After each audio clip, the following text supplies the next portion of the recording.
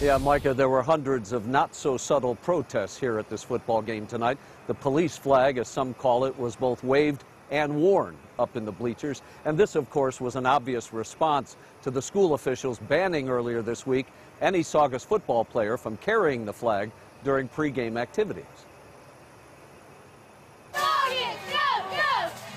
When the Saugus varsity football team took the field tonight, 3 flags were waving, but one was conspicuously absent, the thin blue line. I just don't understand it. This whole world's gone nuts, as far as I'm concerned. The blue and black flag, a symbol of support for law enforcement, had been carried out at previous games, kind of a tip of the hat to local police who responded to a mass shooting at Saugus High in November of 2019.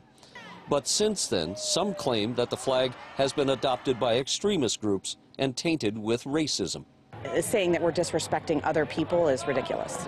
Lexley Hawks' son Wyatt usually carried the thin blue line, but this week the school district decided that the short-lived custom should be shelved out of respect for others. We appreciate where everybody's coming from, and we'll continue to have that dialogue because we want to find ways to honor our law enforcement and welcome, opinions of everybody, which I think you see here tonight.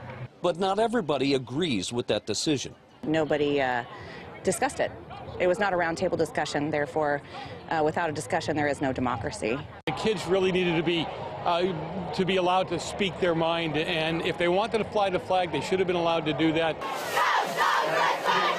What began as a sincere act of acknowledgement has now become a politicized hot potato for the school system. It's really not about that. It's not about backing something and saying everything else is bad.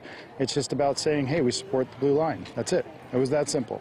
It turned into something that it shouldn't have turned into.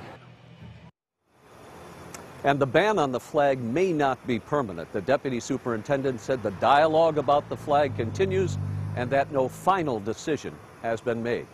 Stay tuned. In Santa Clarita, I'm Rick Chambers. Guys, let me throw it back to you in Hollywood.